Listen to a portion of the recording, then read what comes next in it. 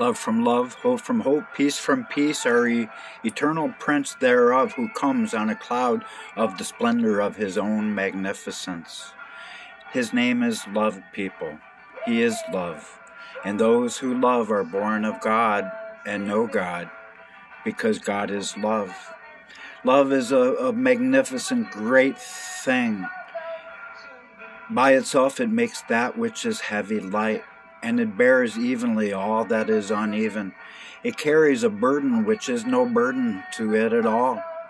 And love will not be kept back by anything low or mean. It desires to be free from all worldly affections and not to be entangled by any outward prosperity or by any adversary. Love feels no burden, thinks nothing of trouble, attempts what is above its strength. It pleads no excuse of impossibility. It is therefore able to undertake all things, and it completely warrants things that must take effect, and where he who does not love would faint and lie down. And though weary, love is not tired. Though pressed, he is not straitened. Though alarmed, he is not confounded. But he is a living flame, and he forces himself upwards and passes through all and transcends all belief, all understanding, all religion, and looks alone to the heart. For love is active and sincere, courageous and patient. And love is all in all. And it is time that we arise in love, because love truly is free. Love flies, leaps, runs, joy, and it is unrestrained. It gives all for all, resting in one who is highest above all things.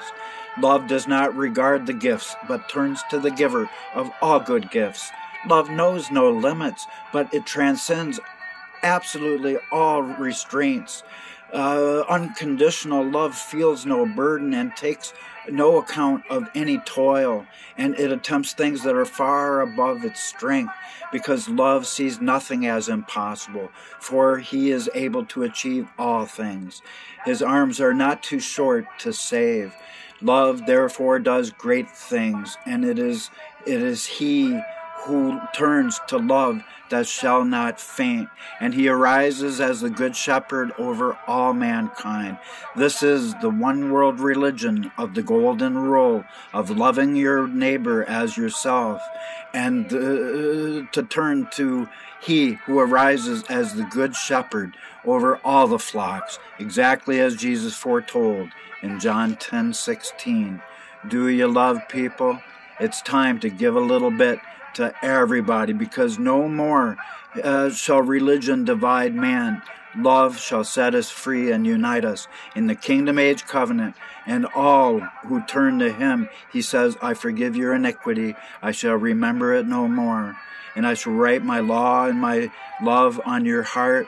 And beyond this revelation of my unconditional love, no matter how many times you might screw up, just keep your love light on. And now no one will need to be taught of him anymore, says the Lord, in the kingdom age word of life that is called the kingdom age new covenant, that has now been given by the latter-day messenger of Malachi 3:1, who I am, as I move and groove to Supertramp.